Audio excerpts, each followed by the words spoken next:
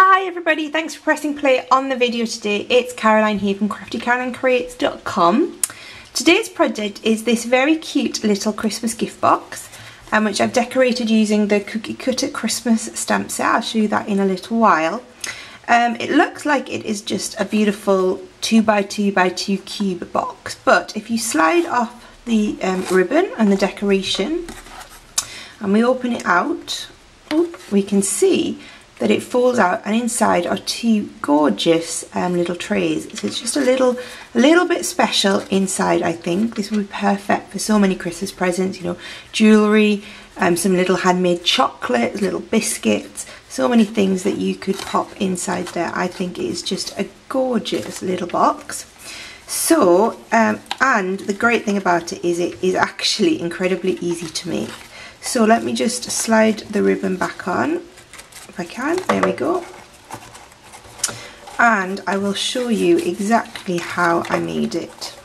Oh, get it back on, there we go. Oh, there we go, beautiful ribbon and beautiful box. So let's start and give it a go. Okay, so you are going to need to begin with, some real red cardstock and some emerald envy cardstock. Real red measures 3 7/8 of an inch square. Emerald Envy is 8.5 by 6 1/4. All of the dimensions, as always, are over on my blog at craftycarolinecreates.com, so do pop over there if you don't get a chance to write any of them down.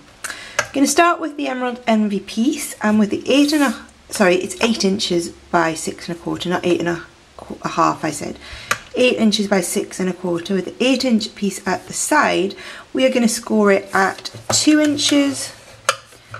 4 inches and 6 inches, and then we're going to turn it round and score it at 2 inches and 4 1/4 inches. Okay, very simple. Our little red pieces, we are going to score those at 1 inch on all 4 sides. So these are 3 7/8 of an inch, and we are scoring them 1 inch on all 4 sides.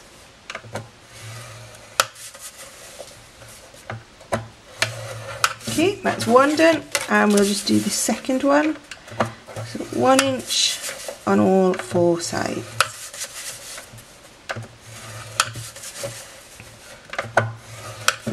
Okay, that is all our scoring done, so we will put our scoreboard away. Okay, and let's bring in our bone folder, and we'll start off making up our box. I'm just going to fold and burnish quickly along those score lines that we have already made.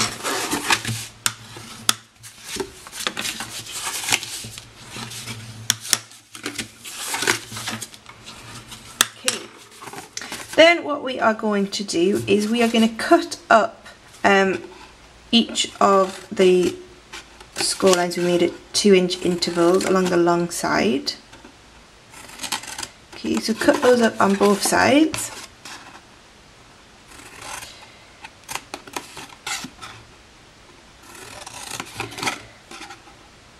Okay, and then on one of those, on one side, we're going to cut off the 2 of them. So just cut those off, 1, 2, like that. Okay, and then you want to cut off, just nip that a little bit, neaten that up, there we go. And then on the other side you want to cut off the opposite 2 flaps. 1, 2. Okay, then we want to take what will be the square that's closest to the middle and just notch that one out again on both of your sides. 1 and 2. Okay, then it's very easy to fold this up. We are going to put some fuse on the 2 bits that we just notched out.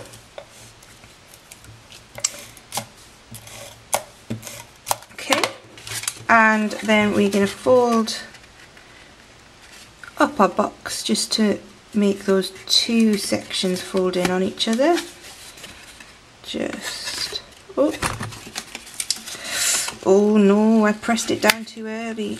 Oh, let's see if I can peel this apart. Fuse is a great adhesive, but you just have to be careful that you're not pressing down too early, okay? So you get that sort of shape, and you can see already how that then folds up to make our gift box, okay? So we need to make our little drawers to go inside. So we are gonna, again, this is the easiest box you'll ever make, as you'll see, fold up and score along those, and burnish along those score lines. And then we are just going to chop up on 4 corners like this, and then just quickly notch those out.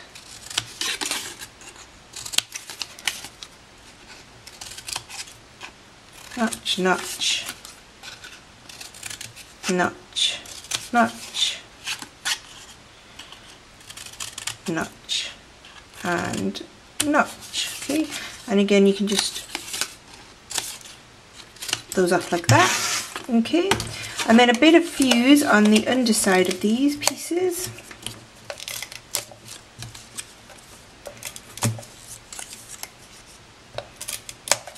Okay, and then we can fold those up,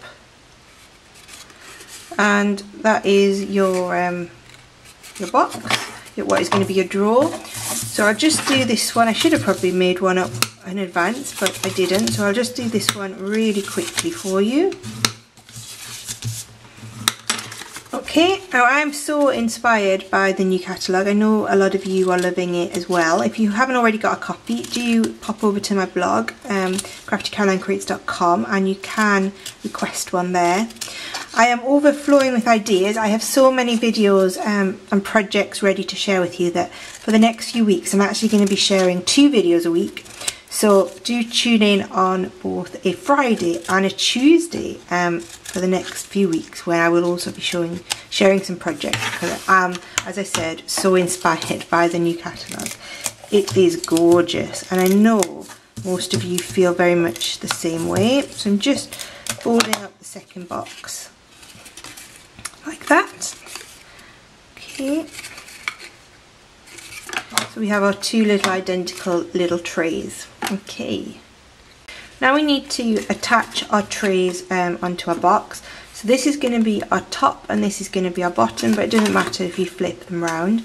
But all you need to remember is that obviously if you stick this box at the top, you can't get into it. So this box needs to go at the bottom, whichever side is going to be your top, with obviously the hole facing up. So I'm just going to put some Tombow along, oops, there we go, Tombow along 2 sides of my box, the little red box that is. And then I'm just going to, with the Tombow obviously down, just press that and line it up with the 2 edges of my box. Okay, just give that a second to dry. Can you see I'm just a fraction of a millimetre above that, the edge of my cardstock there, and again a little tiny bit on the side there. Okay, and then we're just going to do the same with this box, but obviously on the other side. So if I flip it round, you can see a bit better. Oh, don't put your finger in the Tombow you've just applied, so it just makes everything sticky. And again, just line that up at the bottom and at the side.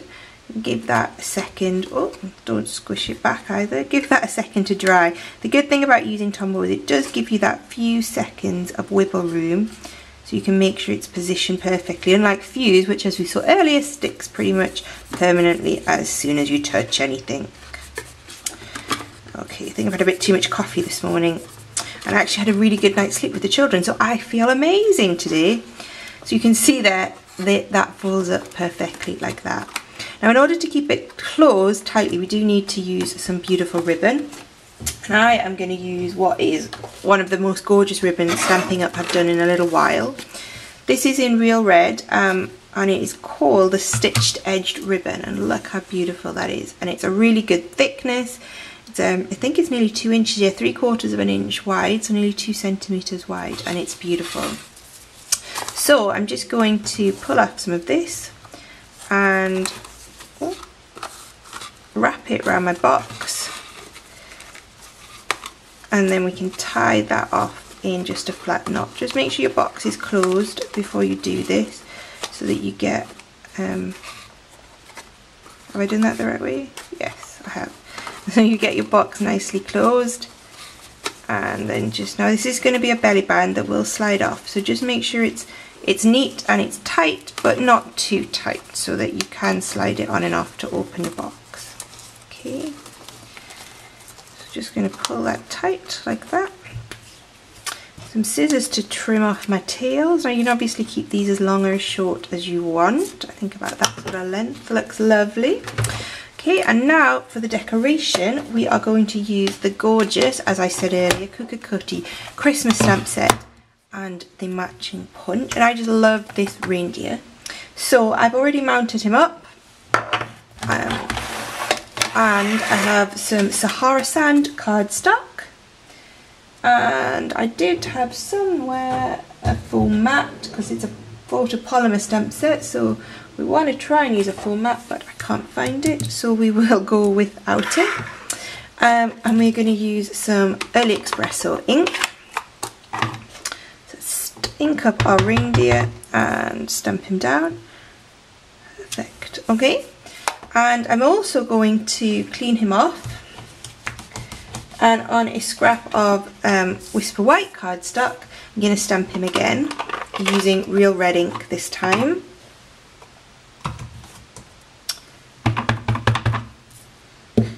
Okay. And what I'm interested in this time is just his little nose. So I'm just going to then very quickly fussy cut out his nose,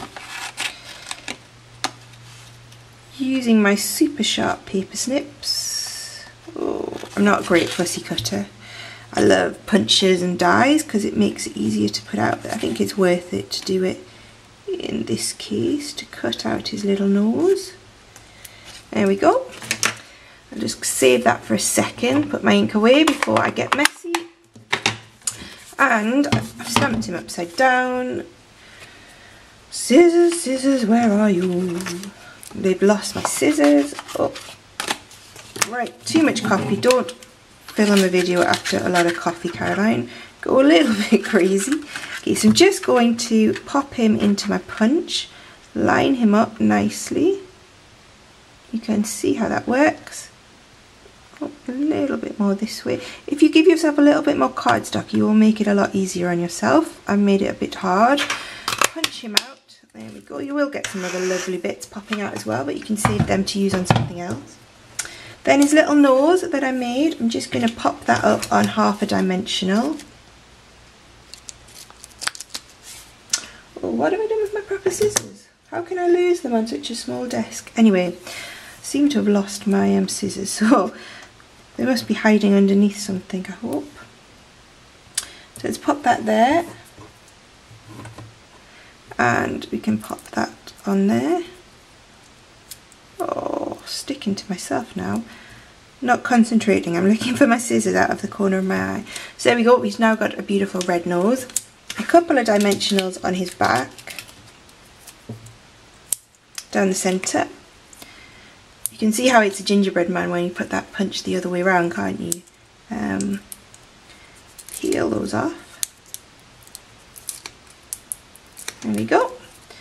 And let's straighten our ribbon up, put it in the middle, and we're just going to stick this onto the ribbon itself, not onto the box, so that it will come off when you slide off the ribbon. It's not very central. There we go, that's better. Beautiful. And for my sentiment, I've actually used one of the sentiments in the Kukakoti Christmas. I've used the word Merry Christmas from this bigger sentiment here.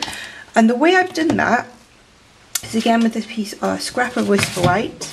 Okay, and I've used the Real Red marker from Stampin' Up, which allows me, if you haven't seen these before, one end is a thin marker that you'd use for writing, and the other is a brush tip, which is great for using on stamps.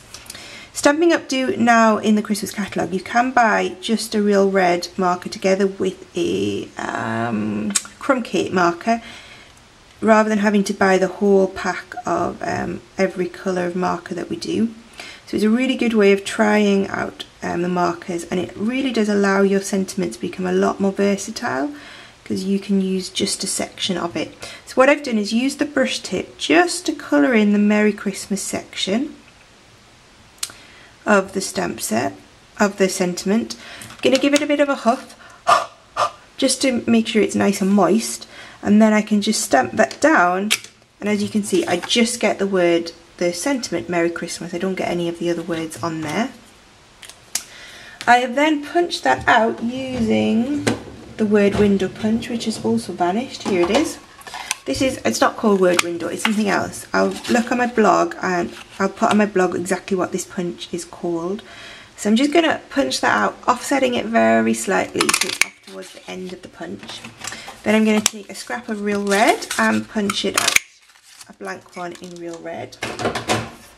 Again, using half a dimensional. Would be useful if I'd kept the one from earlier, but I didn't, so I'll get another half a dimensional because you don't want to really see it sticking out from behind. I'm just going to pop that down towards the bottom end of my real red. And then I'm just going to offset, so try and line them up at one end but offset them at the other, so you can just see that little flash of real red poking out from behind it. Taking my hole punch, this is my 1/8 of an inch hole punch, and I'm just going to punch a hole in the end of both like that. Okay, I'm stuck. Come on, there we go.